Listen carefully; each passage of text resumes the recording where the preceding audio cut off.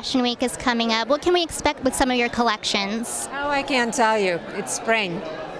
Spring 2014, so we're not allowed to talk about it right now. It's still in creation. What are some of the charitable organizations that you're with? Well, there's a lot. You know, if you go on our website, we donate things all the time. You know, this is one of the biggest ones. I mean, we just did CHOC. Do you know what it is? It's children who's cancer, and we do prom dresses. We really support, but the organizations that I really like being a part of are the ones that I'm actually involved with.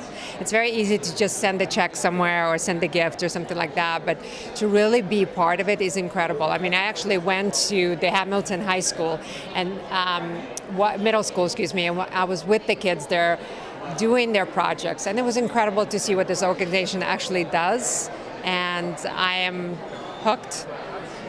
And when you're designing, is there a special woman that you think of while you're designing that you have in mind? Absolutely. I think BCBG woman is always in forefront of fashion. She knows what she wants and she knows when she wants it, and we give it to her. What's the best fashion advice someone has ever given you? Don't try too hard. Be yourself.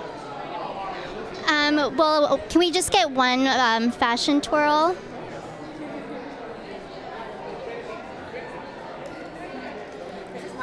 Outfits for the evening.